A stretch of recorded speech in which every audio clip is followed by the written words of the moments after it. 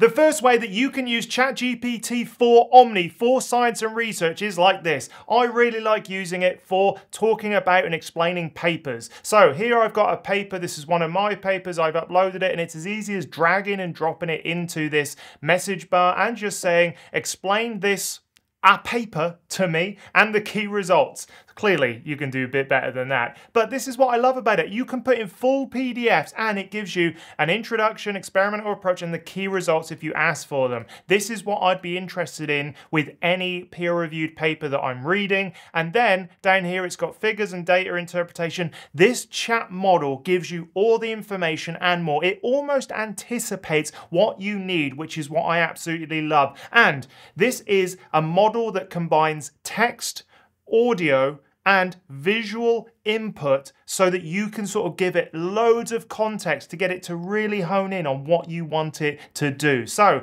I said here, can you show me the figures? This is something I've not done before with any other model. And it says, here we are, no images were extracted from the papers I targeted. And it sort of like self-corrects. So it finds the figures. First of all, it finds kind of the understanding of the figures. And then it says down here, to provide visual context, I'll display these figures directly, and it bloody does it. Look at this. It actually got the figures from the paper. So if you want to talk about this paper in a presentation, it's easy to extract the figures. You end up with one figure that contains all of them. I absolutely love this. You can download it, and it just makes it so easy. And you can go backwards and forwards, chatting to this model over and over again, and it just seems to understand exactly what you like. And like I said, it gives you so much lovely context in which it sort of responds that it is really, really useful. So if I want to know what the limitations of this research are, I can just ask it, what are the limitations of this research? And it has awesome memory now, so it can kind of really understand all of the thread and use context from stuff very, very early on. That's one thing I really like about it. And look, it gives such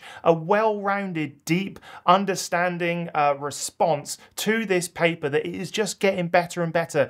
I would almost say you don't need any other sort of like specialized tool anymore for science to do something like this. ChatGPT Omni is doing an amazing job, but it doesn't just stop there. This next one is probably one of the favorite ways I've been using it recently. One of my weaknesses when I was writing up any research was the fact that I just got lost in the words. It's so easy to explain it out loud, but sometimes you get lost in the nitty-gritty of this paragraph or this word or this verb. But if you just talk about it to ChatGPT, it can give you the paragraph from your sort of like jumbled mistakes of a sentence. And this is how I love using it. So I use my phone and I go on and I just open up the chat dialog so I can use it with voice, and then I just push on it. The reason I push on it is so that I can actually then just talk about things without it assuming it's all done. But this is the sort of stuff that I say.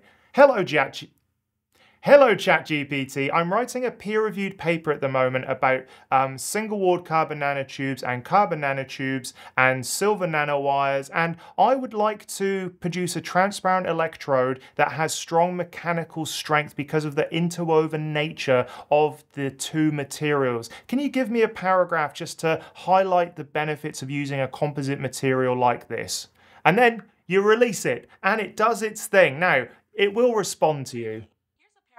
Highlighting the benefits of using a composite material of single-walled carbon nanotubes and silver nanowires for a Okay, yeah, I don't like listening to it, but one thing I like to do after that is if I go to and refresh the chats that I'm having, I can then go in and say, okay, composite electrode benefits. Then I've got this paragraph that I can use going forward, which I absolutely love. This is just such an awesome way of producing a first draft that it's just so easy now to take your jumbled thoughts and turn it into precise academic language. Absolutely love it. Check this out. Combining single-walled carbon nanotubes with silver nanowires to create a composite material for transparent electrodes offers several significant advantages, and then it gives me those. And look, it was just from talking for a minute. Now I've got something I can work with. Mwah! Love it. Yes. Yeah.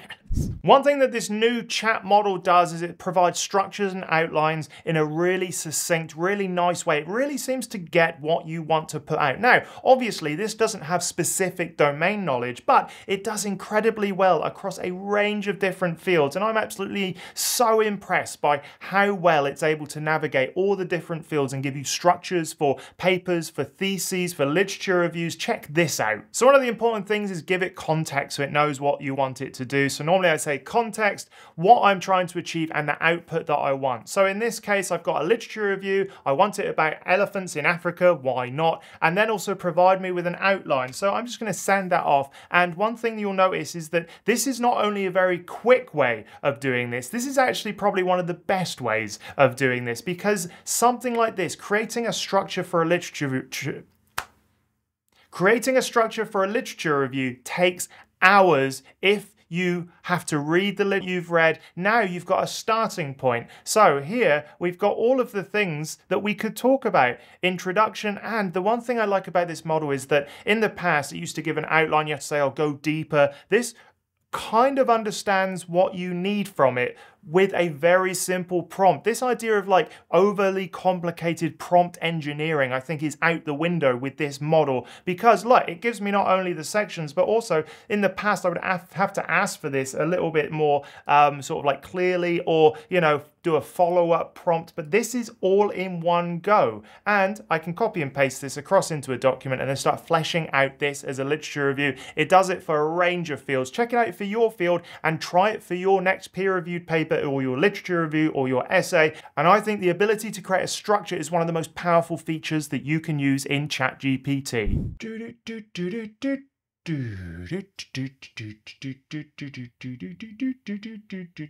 This is one of my favorite ways of using ChatGPT for Omni, and that is giving it a load of figures. So I've uploaded 1, 2, 3, 4, 5 figures, and this is sort of like how I would use the visual capabilities of ChatGPT to write like a paper. So I can say, I'm writing a paper and here are the figures I want to include. Create a story structure for this peer-reviewed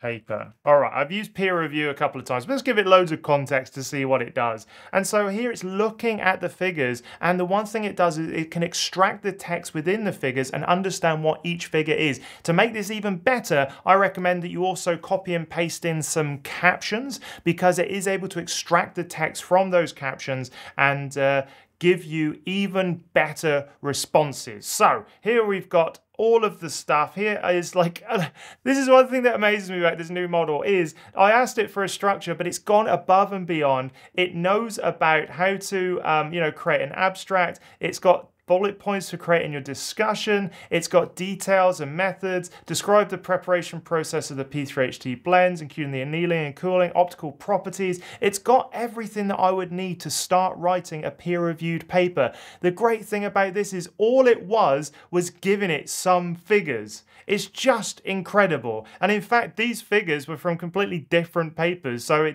these 4 are from the same paper. This is from one. So it managed to navigate that actually pretty well. And I think that sometimes one of the hardest things about writing a peer-reviewed paper is coming up with the structure and the story that you would tell and try to sell to a journal editor. This is how I would do it, no doubt.